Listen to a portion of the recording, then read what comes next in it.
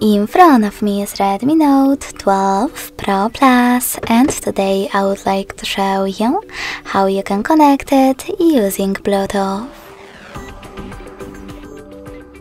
First of all, go into Settings and tap on Bluetooth. Now tap on this gray sweater next to Bluetooth feature in order to activate it.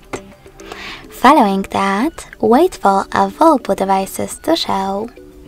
If you can't see them over here, click on Rarely Used Devices and tap on the chosen one from here, in my case this one.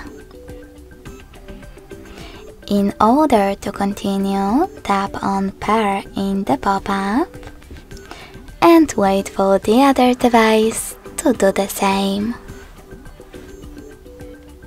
As you can see, when I go back, my devices were successfully connected.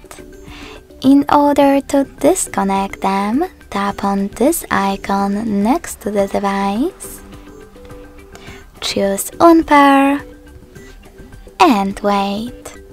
You can always connect to the same one by switching off Bluetooth, then turn it back on and clicking on the same available device, then selecting Pair one more time. Thanks so much for watching. If you enjoyed this video, smash that like button, comment and subscribe. Bye!